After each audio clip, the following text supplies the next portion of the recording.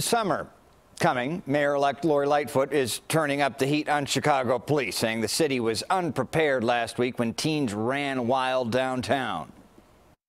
But did that give you pause about what the summer might look like? No, it didn't give me pause because the summer's not going to look like that.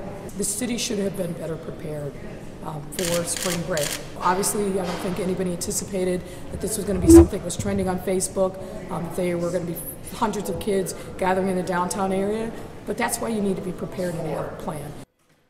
U.S. Attorney John Lausch and Sheriff Tom Dart, seen here entering police headquarters, were among those at a summer violence summit convened by Lightfoot.